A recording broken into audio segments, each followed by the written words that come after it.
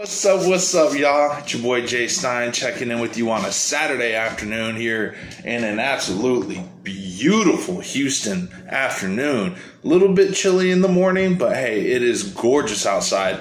And it's Saturday, so we're doing the family barbecue, doing that whole thing. And then, Amazon Prime and chill tonight, maybe?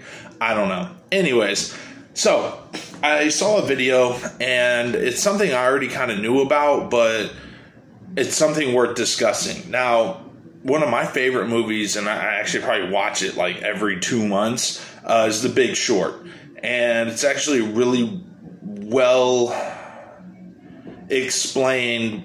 They explained the housing bubble back in 2007, 2008 very, very well in terms of how the different investment firms and bankers were able to profit off of it. Well, one of the main characters, Dr. Burry, Dr. Michael Burry, dude's he's a little out there. He's a little crazy, and the depiction that Christian Bale did of him was actually pretty on point. This guy he's a little oddball, but he's smart. He's super smart. He was the first one that hopped on that short. Now, he's called for shorting Tesla. He's called for shorting other stocks that you wouldn't necessarily think, but this dude stays ahead of his time. So when he's talking about shorting Tesla, maybe not tomorrow, but next month, and you're holding some long-term options on it, call options on it, long dated, you're done. You're done. You better be able to hop on those shorts as quickly as possible. But I don't know. But Tesla, I have my reasons not to necessarily believe in it, but at the same time, it's got that cult-like following. Anyways, so you got certain governors, senators, Republicans, whatnot, Democrats, I don't know, people in the government that hold government offices, and they're all for it. The democratization of online stock trading is a good thing because it allows everyday people, retail investors, to trade in the stock market. And when you have apps like Robinhood, and I'm not saying anything new, this is all stuff that I hope you already know, but it's like a little video game. It's like Candy Crush, you know what I'm saying? And then they tell you what stock to buy, you buy it, and then you make money on it, and they think it's simple. They have no idea what a fundamental is. They have no idea what a support and resistance level is. You see what I'm saying? So he was warning about that being a bubble. And dude made just an exuberant amount of money off the GameStop. I don't even think he shorted it. I think he just played it and just absolutely crushed everything.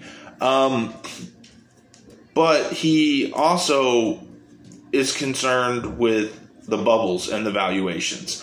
His trading style is he's a value investor, similar to what you would say like Warren Buffett. He doesn't necessarily buy and trade. He buys and holds. So a lot of his positions are actually like smaller companies that aren't very well known or certainly not talked about.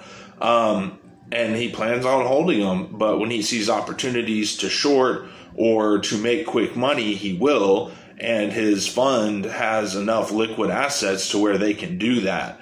Now, again, his big concern, as I understand, is the valuations. That our stocks are so overvalued. Look at Facebook, look at Apple. All of them versus their P&E and their market caps, it doesn't add up at all. So for his investment portfolio, it's not good for him. And the concern of hyperinflation, which again, if you've been paying attention, is a big deal. They're pumping money into the system to try to help control that yield, especially that 10-year yield.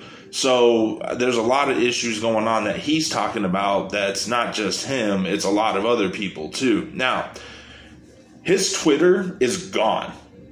He turned it off. He left a couple other little messages because they'd been harassing him for a long time. In fact, after 2009, the government audited him like multiple times. So they know he's basically a Wall Street whistleblower. And the SEC showed up at his office and literally pretty much like threatened him. You know, I mean, I don't know the details of what was said and what was not said, but they came in and intimidated him to start, you know, monitoring his tweets and what he says. Okay? That is the government coming in and saying, hey, you're not allowed to talk about the potential of hyperinflation and overvaluation of stocks and bubbles that may or may not occur, you know, because you could be spoofing the market. But Reddit's fine. Reddit's totally cool. Governors, senators, freaking Congress people, mayors. No, democratization of retail investors is great. Get on Robinhood and gamble your money away. Don't listen to a professional freaking doctor, Michael Burry. So the SEC doesn't want that. They don't want him out there talking. No way. No. Play your little online freaking gambling game. They did that. So he officially took his Twitter down. He left one last message in Vietnamese that translated into something along the lines of, you know where I stand on this, and I have nothing more to say. Which I get it, given his candor and what they're doing to him. Like, it's no longer, like, it's a headache to him. It's a distraction. So, you know, my question now is who's next? Who's next? So a lot of the information I got from this is a channel that I subscribe to. I recommend you. Well, it's the Silver Report Uncut. It's a little dry, but at the same time, the guy is very factual and very easy to listen to. So Silver Report Uncut. I'll try to leave a link in the description. But he breaks it down pretty well. And yeah, like I said, Dr. Mike Burry he's done. He's stepping back.